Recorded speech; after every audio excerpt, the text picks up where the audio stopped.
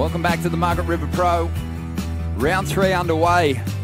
And 3 incredible surfers out in the lineup. Coco, the first to have a shot at putting a big score on the board here.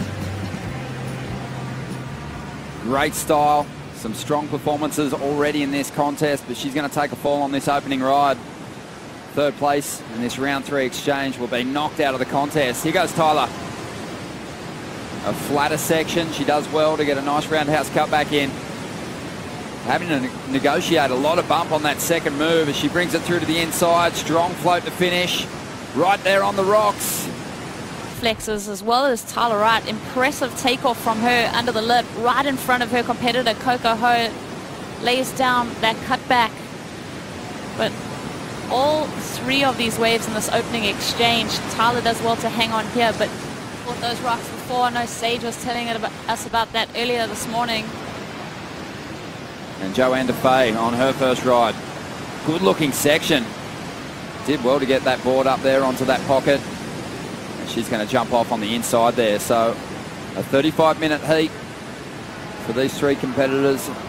They've got to finish in the top 2 to get into the quarterfinals. And then Johanne Defay. So we have had a number of waves ridden already in this 3rd round heat. Johanne Defay making connection with that lip too. So 2 moves for Johanne, then gets taken out by... I'll get your thoughts on that opening exchange in a moment, but right now Coco on wave number 2, driving up into the pocket. Does well to hang on to that move. Bit of foam on the face here. This wave is turning pretty ugly at the moment, but she is going to stick with it. Kicking off on the inside there. Let's have a look at the replay of Coco here. The only way Coco was able to stay on her feet is that compact style that she had. Had she been fully extended, I think she would have lost her balance on that one. But well, back to live action now. Tyler Wright, big bottom turn. Didn't really connect with that first section. We'll try and make up points down the line. Grabs that rail, gets nice and low and drives through the turn. Floating re-entry there to set up this section. And she clouts it on the inside. And again, just not afraid to really show the judges that she has control of these maneuvers on that end section. Oh no, what's going on here? Oh, this is... on the outside. Deja vu, Ronnie. This is almost the exact, or I mean, flip the scenario from Bells Beach in the same round. Coco and Johanne trying to share a wave, and that is not allowed in the rules. Been a lot of wave sharing going on around the event at the moment, but have a look at this. Johanne Defay live action. Couldn't stick that one. Plenty happening. Tyler Wright on the inside. I think she was opting for a board change. Impeding that scoring potential. There's a display there on the beach, so maybe Coco just thought she saw white. Here we go, live action. Tyler Wright up. As we mentioned, she's already amassed enough points to get herself into the quarterfinals. But that's not going to stop her from trying to put together a solid performance here. No. So Tyler Wright on that second piece of equipment. Wow, beautiful surfing from her. Explosive. She has such a good connection with this break. She's made the final number of times, taking out an event win here. Have that interference. The read that she's been having on these lines out at main break, just throwing that tail. Beautiful style from Coco, compact in every sense of the word. 2 dynamic, different maneuvers. It's what happened in round 3 at Bells Beach. Johanne made it through with an interference. Well, Johanne is going to try and shut it down for Coco here. As we mentioned, she only needs a 3.51 to put it out of reach. Tagging this one through to the inside. Just over 20 minutes to go. Is that going to do it for her? 100%, Ronnie, without a doubt. Really, it hasn't been because they've been aggressive. I think there's just been confusion on both occasions when that has gone down.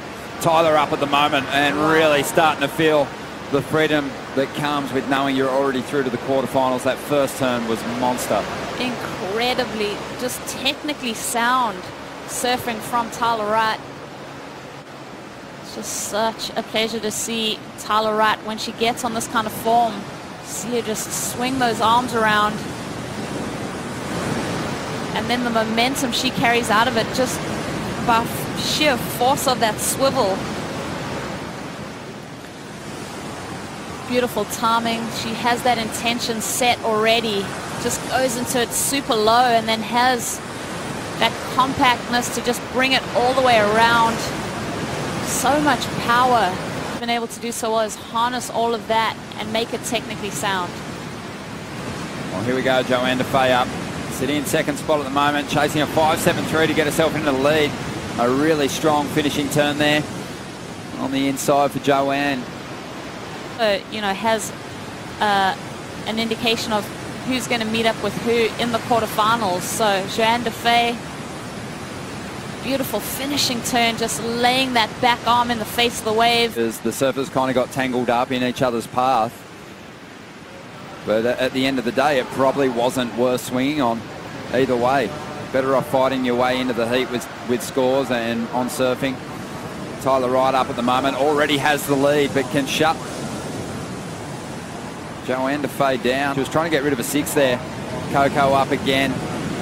I mean, what can she do? The best she can get is a 10, and that's still not going to be enough. 7 minutes to go here. Johanne Defay swinging. She's looking for a 5.73 out of this ride. Certainly an attainable score. Nice section standing up here. Johanne whips that board through a nice turn. Doesn't really get an end section to play with. She's going to kick out just on 6.5 minutes to go.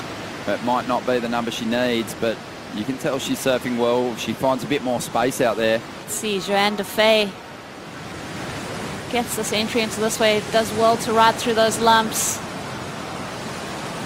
5.73 to get her ahead of Tyler Wright. Huge turn from her there until the bitter end for that world title for anyone this season. Well, let's check that form out now. That flare that Tyler has on show when she gets to the end of these carves. She swings that tail around. That second move was so strong. And it feels like she made a bit of an adjustment after that round 2 heat. I think she also has to think about the big numbers that the surfers like Carissa Moore, Steph Gilmore were laying down in the earlier stage of this round. I think she wants to get her name in the hat for the best heat of the day, the best heat total of the day. The judges set the scale for every heat and take into consideration those changing conditions. That's true. Something you definitely got to consider. Coco Ho there just throwing something at us. Be interesting to have a chat to her and just get the lowdown on what she actually saw on the beach, because it was an uncharacteristic mistake. There might be more to it as Johanne drives up into the pocket here.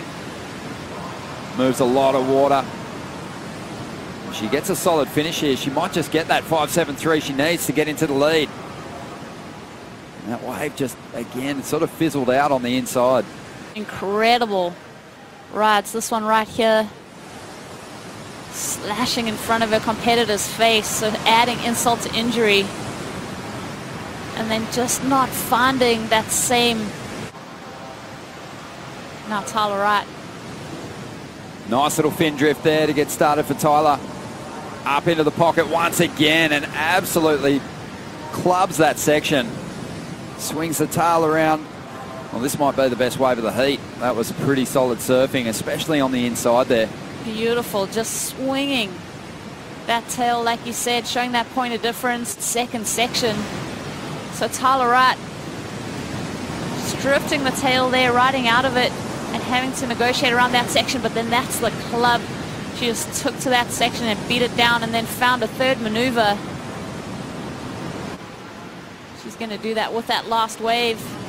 Just under 2 minutes to go. Coco riding this one through to the left. Nice little backhand belt, but she's going to start making her way in now. Just 1 minute and 40 seconds to go. Waiting on the numbers to come through. Yeah, devastating for Coco Ho. She's going to wrap up her Australian leg. Have a bit to think about before she heads to Brazil for the next stop of the tour. Solid performance from Tyler Wright despite busting aboard and getting on a backup. A heat score total of 14.06.